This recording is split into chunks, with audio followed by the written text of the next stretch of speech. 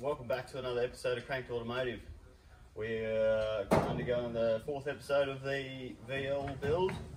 So this episode we're going to go through and do a few coolant system things and service the engine. I did a fuel filter in that earlier this week, just get it running a bit better, and some new spark plugs and stuff as well. Fixed it up and also found a vacuum leak and a few other little issues, but that's all fixed up. So we're going to go over the coolant system, and I'll show you guys what I'm going to do to try and make it a bit better, because as a lot of people might already know, the VL radiators really let the RB30s down, and they just don't really cool it too well. So I'll go through and show you guys that, and just do an engine service, so new oil and filter, and not worrying about the time belt to pull it off, and someone had replaced it before, so it looks fairly good, so I'm pretty happy with it. And if it does snap, these aren't an interference engine, so it's always a handy thing to know. If it does let go, it's not going to bend valves or do any serious damage, fingers crossed. So we'll get into it. So if you look and take notice of the VL radiator, it has the top hose coming out of one tank, and usually on most other radiators you'll have another hose, or the bottom hose coming out the other side of the other tank. But the VLs, they have top and bottom hose on the same tank, so there's a bit of an effort for it to try and circulate through the radiator and sufficiently cool it properly, whereas I think it's just going to fall straight down. So we're going to upgrade to a V8 radiator, because it's got the top outlet on this side, the same side, and it's also got the bottom hose on this side. So what that means is doing a bit of wizardry with the hoses and running it along and making sure it doesn't rub and let go prematurely. So first things first, I'm going to take the top and bottom hoses off, pull the radiator out. I'm going to replace the thermostat and pull off the heater hoses. The rest of the hoses don't look too bad, so I'll replace it when I need them. I've got a few spares in the shed, so pull the heater hoses off, flush out the heater core, because that'll tell a story, I reckon. So we'll keep a close eye on that, and flush all the gunk out of it, and put it all back together with the new radiator. We'll get into it.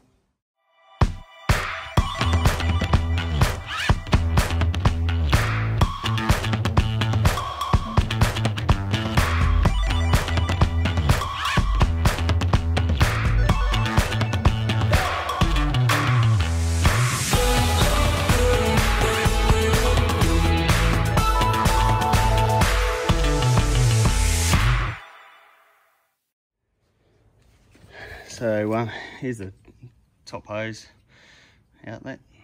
It's pretty bloody average, really. And the bottom one's not too much better either.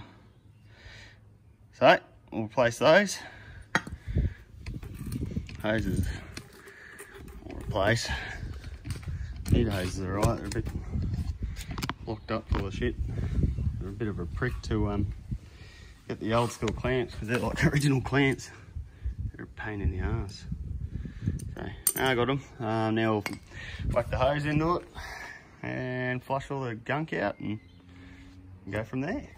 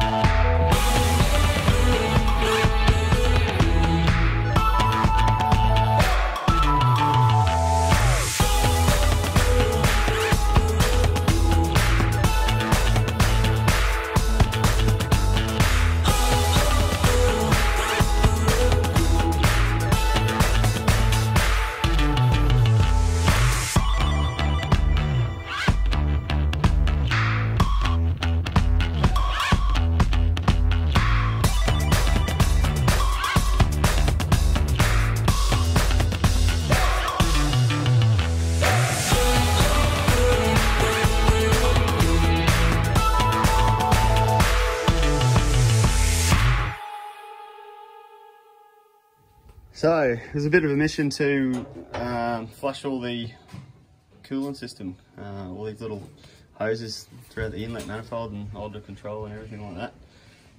It's all there for a reason, I guess, back in the day. And also the heater core, just pretty much had to take off the hoses that I needed to and clean out all the water ports and everything like that. So looks like it's going to work. I'm pretty happy. Now this is the V8 radiator. As you can see, it's got the bottom hose outlet on the bottom of the other side tank. So these will fit, well, this one's out of a VR V8 Commodore, so, but yeah, they do fit in the VLs. Everything lines up and the shroud will go on them. And yeah, so it's got a bit of pipe there. Probably should have bead rolled it, but don't have a bead roller. We'll see how it goes. And this hose that I just got from the super cheap bin, I think it's CH1424. It's got for missing patrol or something. So, and I'm just using it or connecting it up to the bottom hose on the VL. So not too much mucking around to play with there. So we'll start putting it all together.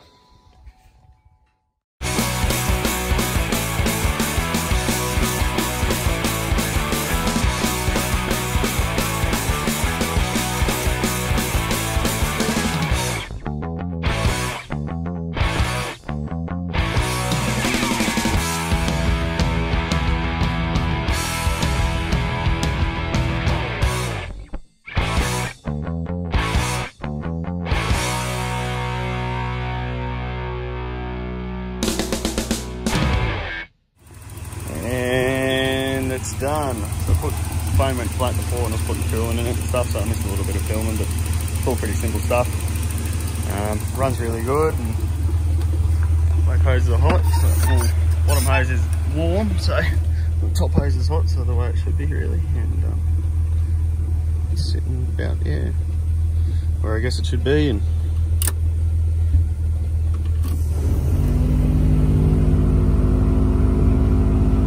that the heater's even warm, so it's all about bleeding them up properly. You got to bleed them up properly, and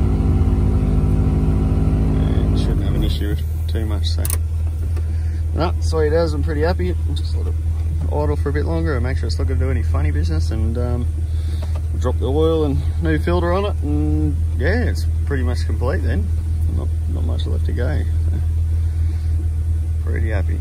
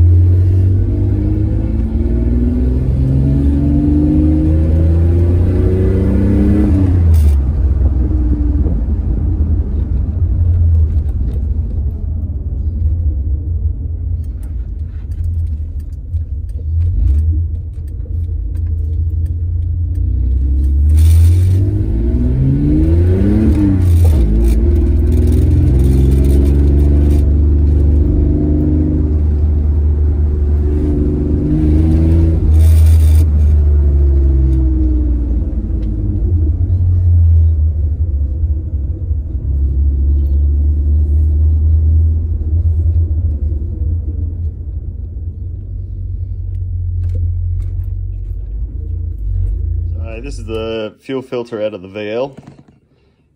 It's not the correct one. I had to put a tank in it when I first got it because it had been sitting for a very, very long time and the fuel went to varnish. So I've got a new one, just a Repco replacement. It's pretty cool. But that is the shit that come out of it. And if you blow on it, blow through it,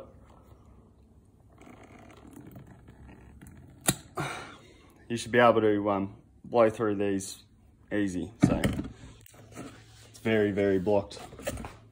So yeah, So that'll wrap up the VL build. I know I missed a few parts of the refill and bleeding of the coolant system, but it's all pretty much common sense. Plenty of information out there about it, so you just got to make sure you do it properly so you don't have any airlocks.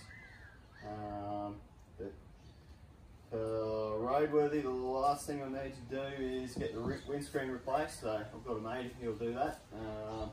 Should do a fairly nice job, and yeah, then we can chuck some rego on it and start going out and about and cruising and stuff, or hopefully when this coronavirus shit bloody passes through, so hopefully that's not too much far away.